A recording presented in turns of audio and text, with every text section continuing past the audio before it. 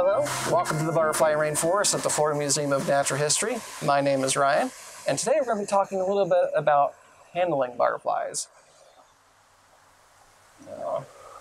When visiting the Butterfly Rainforest, or perhaps in other videos, you'll note that I am handling butterflies, and I'm sure many of you have heard that if you touch a butterfly, it dies, and that is very much not the case.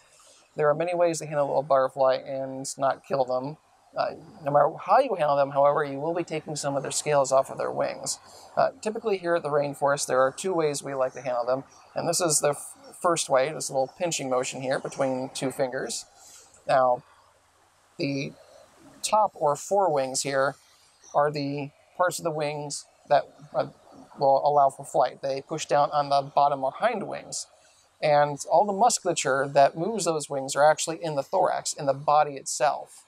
That means that if you grab their wings towards the tips here, or in the back here, these wings can still move. And that means their wings could snap in your fingers. So you're going to want to hold right above the head, just where the wings are coming out at the top. That way, the top wings can't move, so none of the wings at all are moving.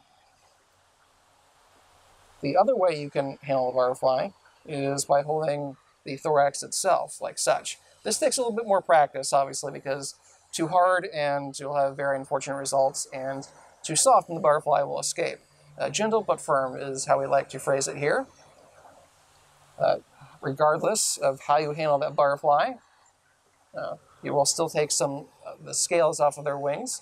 Now, this happens naturally in a butterfly's life, but we try to reduce this as much as possible, so we try to only handle the butterflies when we put them in the box and when we let them go.